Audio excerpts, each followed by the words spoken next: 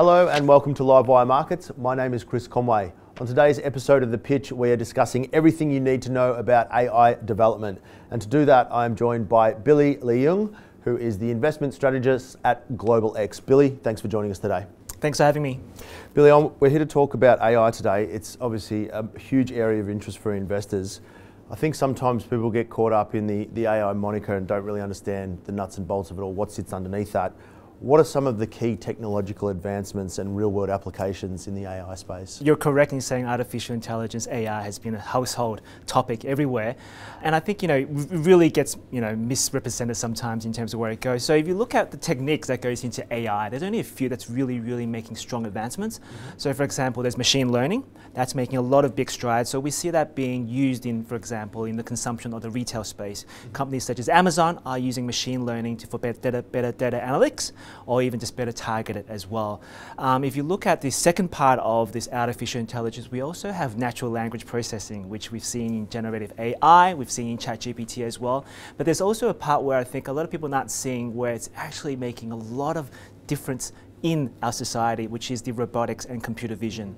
There's a lot of AI that's been applied in these two areas, and it's actually impacting healthcare, supply chain, and a lot of logistics. And that's where a lot of value is coming from as well. Billy, you and I have both been in markets for quite some time, both been research analysts, as we were talking about off camera. Why has AI come on so fast compared to some of the other themes that you and I have seen over the journey? Yeah, that's a good question. A lot of people ask me as well, what's been happening in the past 20 years? What's happening in the past 10 years? And you're right, AI is nothing new. It's been around for a long time, maybe even 20 years or even longer in terms of where research is coming from.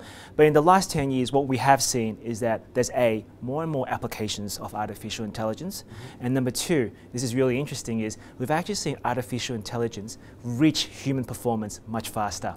So for example, in terms of speech recognition, that came in about 20 years ago, and that took about 10 years for actually to reach human level. Yep. But in terms of, for example, coding, that's actually taken 2 years for AI to reach human level. So to answer your question, what's really happened in the last decade is three things. So the first thing is technical advancements. So we've seen chip computing power go up about 10 times in terms of computing power. And number two is the chips cost has actually come down by about 16 times. So right now, chips are more powerful and more affordable. The second market factor is actually the companies that are actually pushing this innovation. So if you look at these tech companies, they used to be very weak financially. So about 20 years ago, I'm sure you know, all these NASDAQ companies, only half of them are profitable. But if you fast forward to the end of last year, over 80% of these companies are profitable, net cash, and also positive free cash flow, which means that the research and development is much more sustainable. And I think the third thing that's really happening in the past 10 years to push AI is the acceptance of all these different industries. So unlike maybe PC or even the internet era, where there was some friction between different industries, we're seeing very limited friction between various industries, and they're all very willing to apply AI, for example, in healthcare, financials, and retail as well. Billy, you talked there about some of the companies and the financial health that they now exhibit. More broadly, AI as a theme has added about $3 trillion in value to the S&P 500 over the last 12 months. So it's been an incredible boom.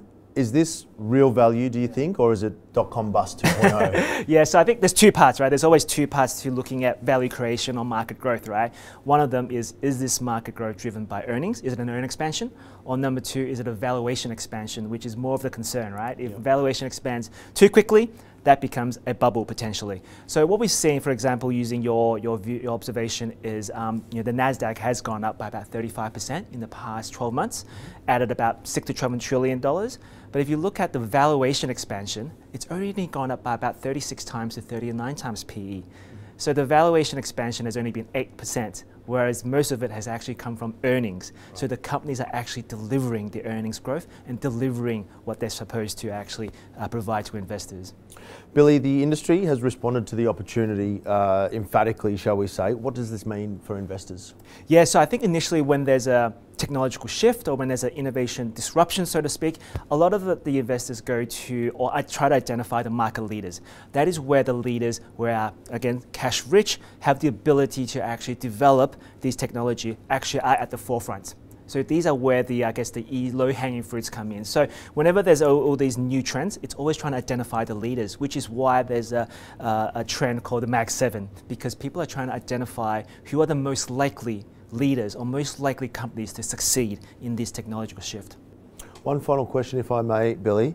Is this going to be an environment where it's winner takes most or winner takes all, do you think? Will the incumbents or the strongest be the only ones that survive, 10, 15 years from now, do you think? It's a big question because the thing is AI is big, and we might talk about it a bit later, but in terms of AI space, it's not just about one certain area. We are seeing software, we're seeing hardware, we're seeing cloud infrastructure. So it's very hard to identify one player who will take everything. There's obviously going to be big players, but there's also going to be very, very market leaders in different kinds of subsects, which we need to take note of as well. Billy, thanks for sitting down with Levi. Thank you. If you enjoyed that episode of The Pitch as much as I did, make sure to give it a like and don't forget to follow our YouTube channel because we're adding lots of great content every single week.